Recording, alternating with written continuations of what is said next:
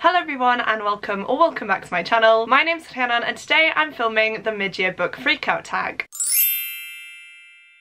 Now, I don't normally film book tags, however, this one is a favourite of mine. I know I did it last year, I may have done it the year before as well, so I will make sure to have my previous videos linked down below for you guys. But the reason I love this tag in particular is because it sort of rounds up your reading for the first half of the year. Now, I am filming this pretty late, we are in July, but I do kind of like it that way because that means that I've had my 6 solid months of reading now, and I can wrap up my thoughts on that first half of the month with you guys in this video. So to kick it off, I am going to mention my Goodreads goal. I have set this one to 52 books this year. I had a massive slump last year and I just fell out of love with reading for a little bit, so I didn't want to come back into this year with a massive goal that was a little too daunting for me, so I've set it for 52 books. So far I have managed to read 31 books, which I'm definitely happy about. I would love to read more than those 52 books this year, and if I stay at this pace I definitely will, but I've definitely had a good mix of genres, formats and ratings throughout the first half of the year, and I cannot wait to get on with this tag and share some of my thoughts on the books that I've been reading with you guys. So the first question is, what's the best book you've read so far in 2023? Now this probably isn't going to come as a shock for a lot of you guys because that book is Fourth Wing by Rebecca Yarros. The hype had definitely gotten to me with this one. I was very scared that I wasn't going to enjoy it because, as you all probably know, this book has been all over Booktube, BookTok and Bookstagram, and almost every single person that I've seen read this book has absolutely loved it. So I was definitely hesitant. However, I picked it up last month as I mentioned, and I'm so glad I did because this just gave me everything that I wanted in a book. It was phenomenal. I had so many different emotions reading this. I got sucked into the story. I was so connected to the characters, and it gave me the feeling of reading a Sarah J Maas book for the first time. And so yeah, it was just a really amazing experience for me, and I haven't stopped thinking about this one ever since I finished it. So in this book we follow our main character Violet, and she has been training to become a scribe her whole life. However, her mother is the tough as nails commanding general of the Dragon Riders quadrant, and she essentially enlists Violet in the Dragon Riders quadrant instead of the scribe quadrant. Now Violet is not prepared for this at all. The Riders quadrant is very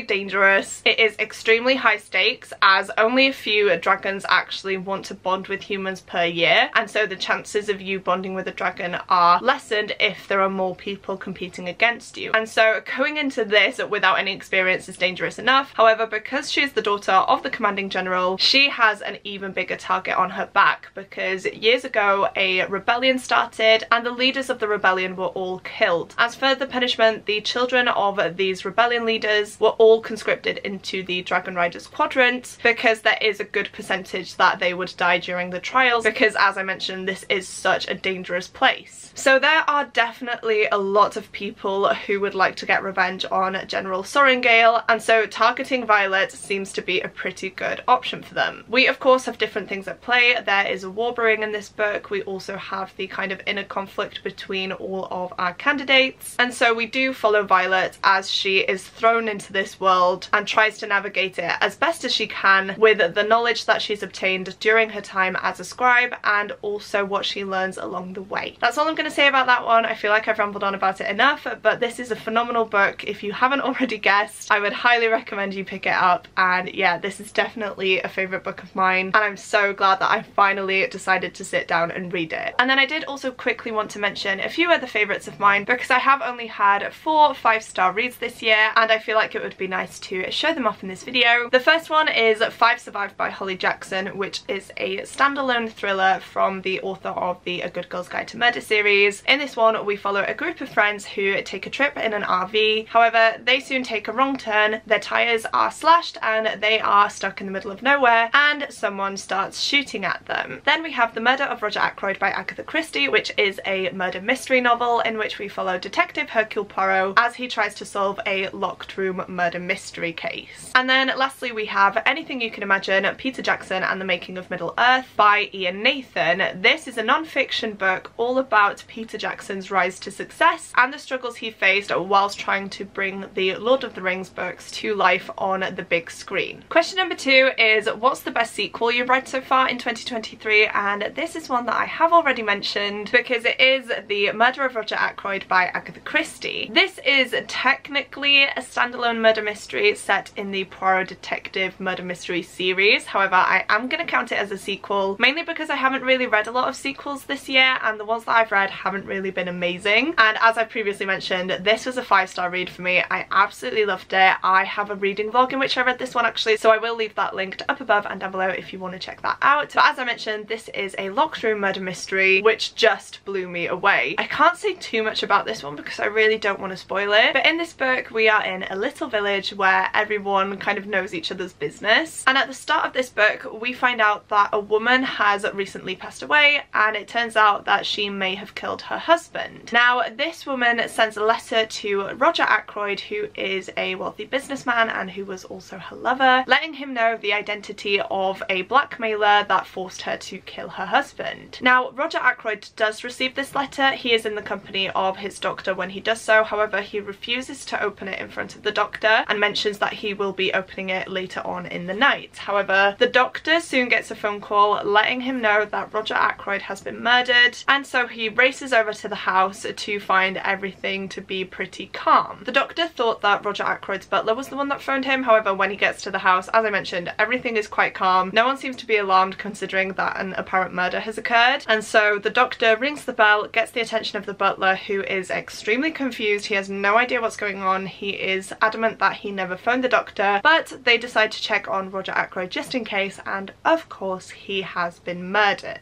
From this point forward, Hercule Poirot enters the scene and starts to use his little grey cells to figure out what's going on and figure out who did kill Roger Ackroyd and possibly his lover and her former husband as well. So there's a lot of drama in this book. It is quite a complex mystery, but as I mentioned, you get sucked in, and the reveal at the end was just mind-blowing to me. I did figure it out just before the big reveal, and I feel like I should have picked up on it sooner, but this book just had such an effect on me. I absolutely love it. I understand why this book catapulted Agatha Christie into the limelight, and I would highly recommend this one to anyone who wants to read a very good, short, complex murder mystery book. Question number 3 is, what's a new release that you haven't read yet? That one for me is Witch King by Martha Wells. This was in a recent Illumicrate box, and ever since I've received it I have been desperate to read it. Now I can't tell you too much about the plot in particular for this book because I honestly can't quite remember what it's about, but the main reason I want to read this book is because of the artwork on the end pages. Look at this, you guys. Isn't it just the most beautiful thing? We of course have a sea creature here, which is really intriguing to me, and then on the back we do have some more character art, which again is just stunning, and yeah, it desperately makes me want to read it. I will just read you the synopsis for this one because, as I mentioned, I'm not quite sure how to describe it myself. It says, after being murdered, his consciousness dormant and unaware of the passing of time while confined in an elaborate water trap, Kai wakes to find a lesser mage attempting to harness Kai's magic to his own advantage. That was never going to go well, but why was Kai imprisoned in the first place? What has changed in the world since his assassination, and why does the Rising World Coalition appear to be growing in influence? Kai will need to pull his allies close and draw on all his pain magic if he is to answer even the least of these questions. He's not going to like the answers. Now that definitely doesn't give too much away, but as I mentioned, the artwork has me so intrigued. This book has had a few mixed reviews though, so I'm a little bit more apprehensive now diving in, but it's one that I've been wanting to get to ever since it arrived, and I'm hopefully going to be reading it this month because it is on my July TBR. So definitely keep your eyes peeled for a reading vlog featuring this book, and also for my monthly wrap up at the end of the month as well. Question number 4 is, what's your most anticipated book for the second half of the year? And you guys might be able to guess what this is from my answer to the first question, because that one is Iron Flame by Rebecca Yarros, which is of course the sequel to Fourth Wing. Now Rebecca Yarros is a wizard, you guys. The first book came out earlier on this year and the second book is coming out this November. I don't know how she does it, but I'm so happy that she does. I've already pre-ordered the Waterstones exclusive edition, which is gorgeous, and I just cannot wait to see what happens to our characters because the ending of Fourth Wing was so intense. So many different things went on, and of course there was a bit of a cliffhanger, so I am just desperate to dive back into this world to follow these characters and see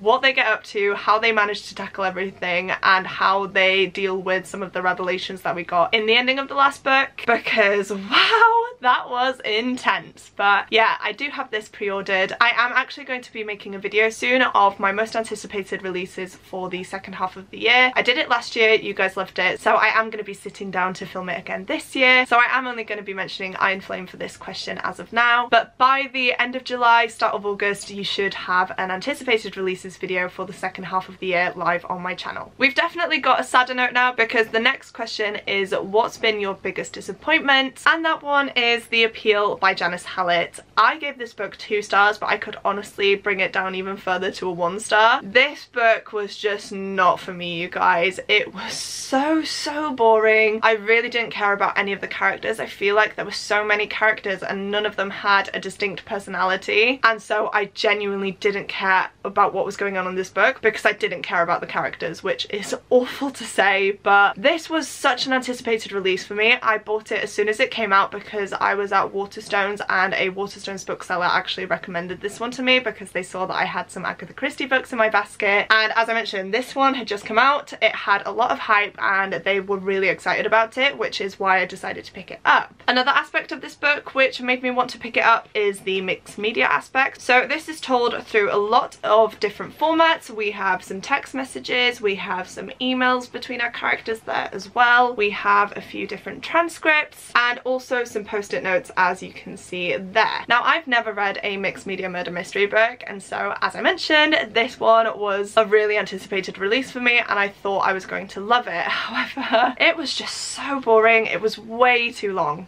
Way too long. I don't think anything actually happened until you were about 200 pages in, and by that point I was just not bothered and I really didn't want to carry on reading. Had I not been filming a dedicated reading vlog for this book, I would have DNF'd it. I would not have put myself through the last 200-300 pages because it was such a slog. It put me in a 6-week reading slump, which is awful, and I will be very happy to see this book leave my collection. Essentially, in this one we follow a lot of different characters, as I mentioned. However, one of these characters is murdered and 2 law students get put on the case to try and figure out who the murderer is. Now, they do this by looking at all of the email transcripts between the different characters because they all kind of connect to each other. They all work in the same places, they all live in the same village, and they are all part of an amateur dramatics group. And so the key to finding the killer is somewhere in all of this correspondence, and as I mentioned, our law students are tasked with going through all of the transcripts and trying to figure out who could be behind this crime. And then it just says here, throughout the Amateur Dramatic Society's disastrous staging of All My Sons and the shady charity appeal for a little girl's medical treatment, the murderer hid in plain sight. Will Charlotte and Femi solve the case?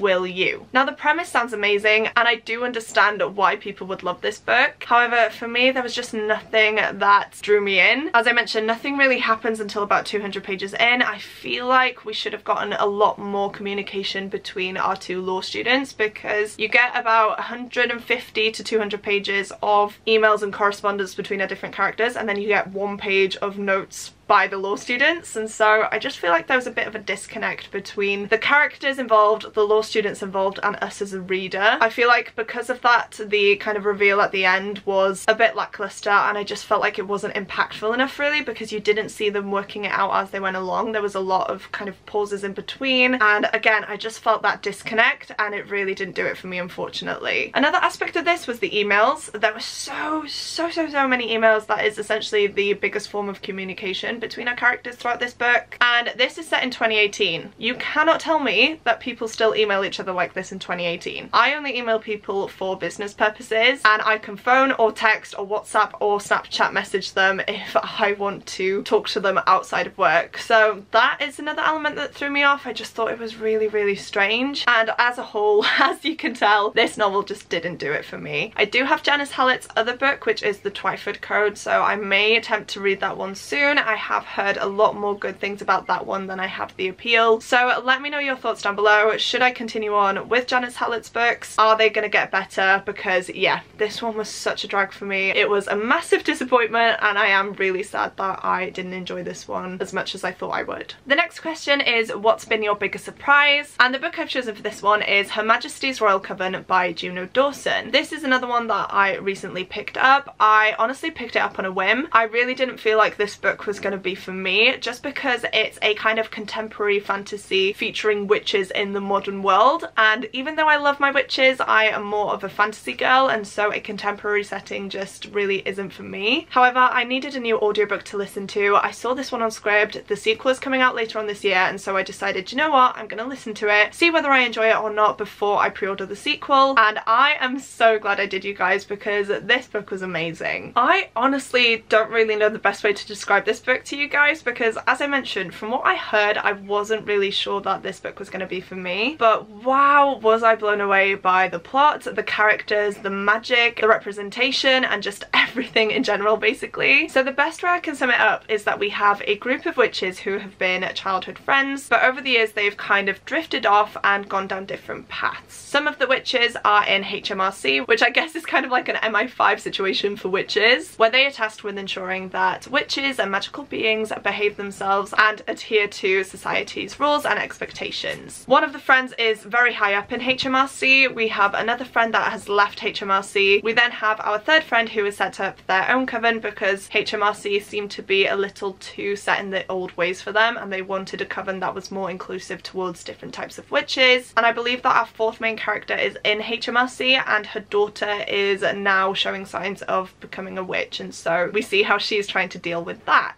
Now these four friends all come together again because a prophecy emerges which shows a child that is going to be the destruction of the world. They are going to team up with some demons and, yeah, essentially overthrow humanity and cause chaos. And of course our four main friends are caught in the middle of this, and they have to make some morally difficult decisions that will affect the outcome of this prophecy. I feel like that's all I'm going to say. Again, I don't really know if I summed that up well. I'm sorry if I didn't, but the representation in this is phenomenal. Juno Dawson is a trans author herself, and it was really refreshing to see trans issues tackled in a book like this, and it not really being too much of a big thing for our characters, except for a few of them who are TERFs essentially. Now I haven't mentioned this publicly on my channel because it's not really my place to do so. However, I will just mention quickly that one of my cousins is actually transitioning, and so I am personally becoming more and more aware of the issues that trans people do face. And as I mentioned, Juno Dawson herself is trans. The representation in this is phenomenal because I can imagine that she has faced this prejudice whilst transitioning and after transitioning as well, which is just awful. I'm of the mindset that this is your life, you be who you want to be. I don't see why people are so affected by other people's choices on how to live their lives, and I feel like that was essentially the message of this book as well. It was so beautifully written. I got a bit teary towards the end because of something that happens to one of our characters, which was just, again, beautifully done and so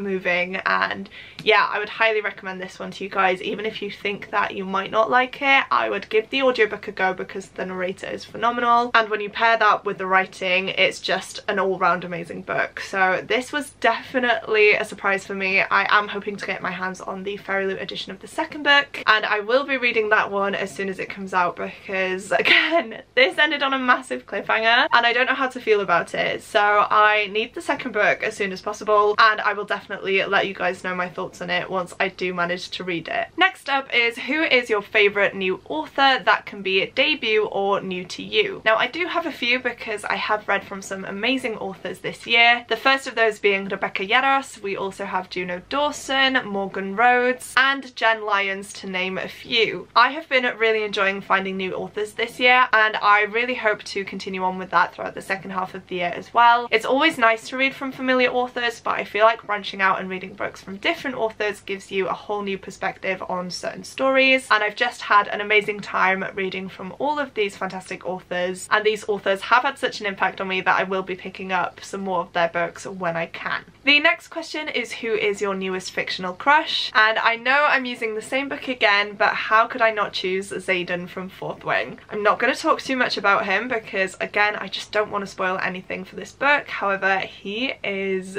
fantastic. He is essentially a mix of Rhysand and Asriel from the A Court of Thorns and Roses series by Sarah J Maas, at least in my opinion anyway. And yeah, he's just such an amazing, complex character that I just fell in love with. You can see from the smile on my face how much I just love him as a character and how much I do love his relationship with our other main character, who I'm not going to mention because I don't want to spoil anything. Question number 9 is who's your newest favourite character? And whilst I could have chosen Violet from Fourth Wing, I have chosen Kirin from the A Chorus of Dragons series by Jen Lyons. I started reading this one about a year ago now and I just could not get into it for some reason, so I did put it down. Recently though, I just had the urge to read it again, and so I listened to the audiobook and fell in love. Kirin as a main character is just so funny. He is so sarcastic and has a really unique sense of humour that comes across so well. I was laughing at some of the stuff he said. I was really enjoying his interactions with different characters as well, and he's definitely not your typical sort of main character. Like, he has gone through a lot. He doesn't really want to be all high and mighty, he just wants to kind of be left in peace. However, he gets sucked into a world of prophecies, kings, demons and war, and yeah, he is just like, whoa, what is going on? I don't know how to deal with this, and yeah, it's just absolutely brilliant. This is going to be a very difficult book to sum up because it's the first book in a 5-book series in an adult high fantasy world. Do you know what, guys? I've just decided I'm going to read you the synopsis because I'm awful at describing books anyway, and this is just too complicated for me. It says, as a bard's apprentice, Kirin grew up with tales of legendary deeds. He also steals, desperate to buy a way out of Kor's slums. Then he rigs the wrong house, he's marked by a demon, and his life will never be the same again. Kirin's plight brings him to the attention of royalty, who claim him as the lost son of their immoral prince. But far from living the dream, Kirin's at the mercy of his new family's ruthless ambitions. However, escaping his jeweled cage just makes matters worse. Kirin is horrified to learn he's at the centre of an ancient prophecy, and every side, from gods and demons to dragons and mages, want him as their pawn. Those old stories lied about many things too,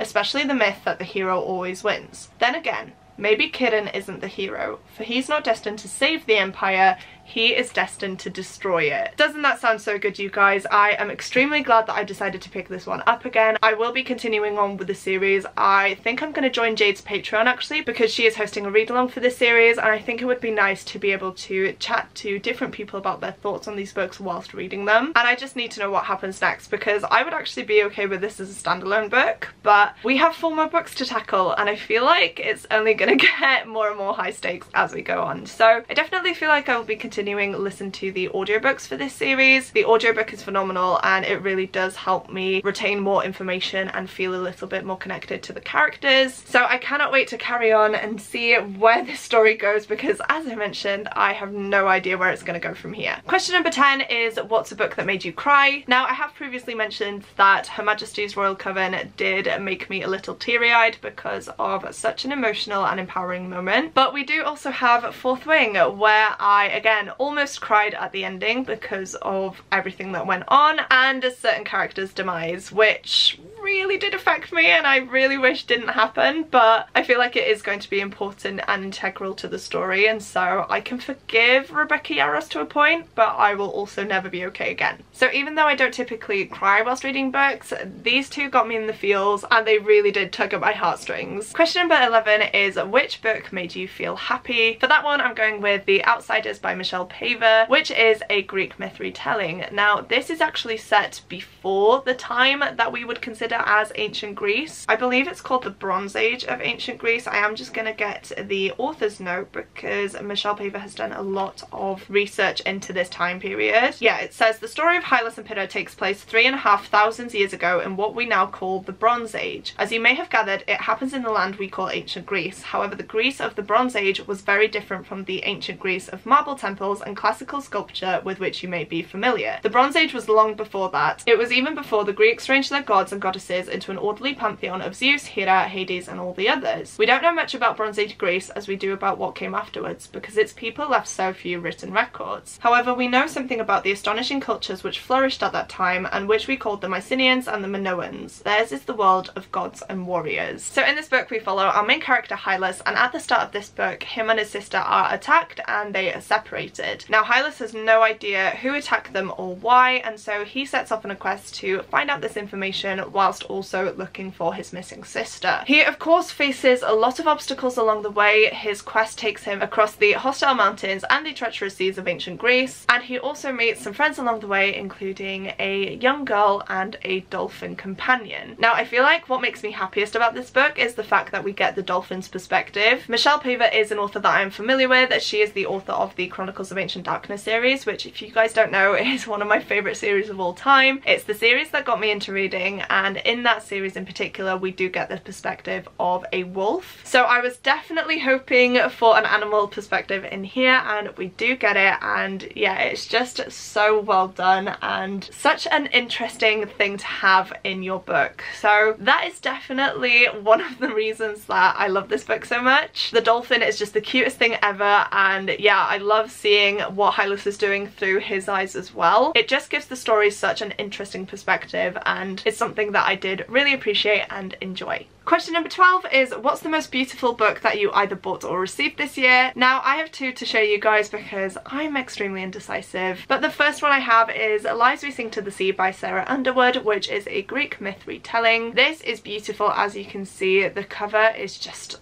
gorgeous, the foiling is top notch, and the depiction of the woman turning into the sea is just so beautiful. Now we do also have a sprayed edge, which is lovely, and the front cover has a boat on there with some foiling as well. And the second book I'm going to mention is a fairy loot book. Now it did take me a while to decide which one I wanted to feature, because you guys know Fairy Loot and Illumicrate books are just stunning, and since I get 2 books every month from these subscription boxes, I do have quite a few. However, I have gone with The Adventures of Amina Al-Sadafi because look at this cover, you guys. Isn't it just the most beautiful thing? And we also have the most stunning sprayed edges as well. I absolutely love these. I love the contrast between the blue, the black and the red, and this just makes me want to pick up the book immediately, which I'm very embarrassed to say that I haven't done yet. The naked hardcover is also just beautiful. We have gorgeous end pages, which again just make me want to read it immediately. So all in all, these 2 books are probably some of the most stunning ones that I own. I'm so happy to have them, and even though I know you shouldn't judge a book by its cover, I have very high hopes for these 2 because of how beautiful they are. Question number 13 is, what has been your favourite book to movie adaptation? Now I wasn't going to feature this as a question because I didn't think that I'd actually seen a book to movie adaptation this year. However, one that did come to mind is Why Didn't They Ask Evans, which has been turned into a series for ITV. As you can imagine, this is based off of the book Why Didn't They Ask Evans by Agatha Christie, which is a murder mystery novel. It is one that I'm familiar with. I haven't read the book itself, however I have watched another ITV adaptation